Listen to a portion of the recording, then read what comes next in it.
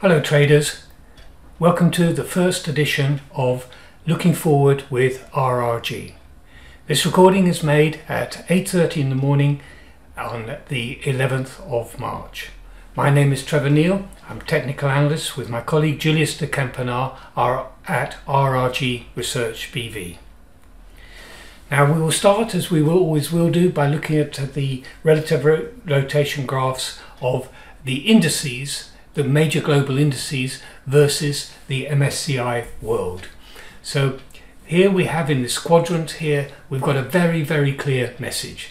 We've got the Russell 2000 here, over here, in this leading quadrant, the S&P in the leading quadrant, the Dow Jones Industrial Average in the leading quadrant, and all of them pointing in a northeasterly direction. And so these are all looking good, if you like. And it's outstanding that they're all together, bunched together, this same set of US indices. So here we have the DAX, the stocks, the Hang Seng, the UK, which is coming round. The only one which is in the right-hand side of 100, so is the ASX 200 index. But let us say that you want to be in stocks. The choice is clear, it should be US stocks. On a relative basis, it's the best performing. So depending on your view of the current situation, whether the stocks will be ready for a rebound, there is a clear message here that the best performing one at the moment, likely prospects, is the US market.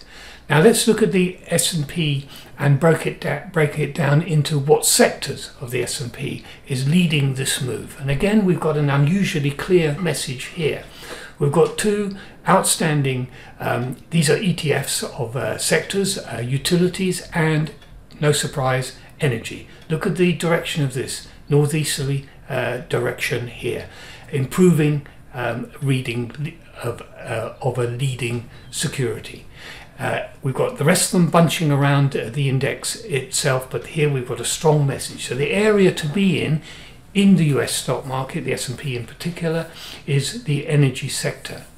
Now let's go a little bit further down and look into that and see this energy sector how does it look on its own.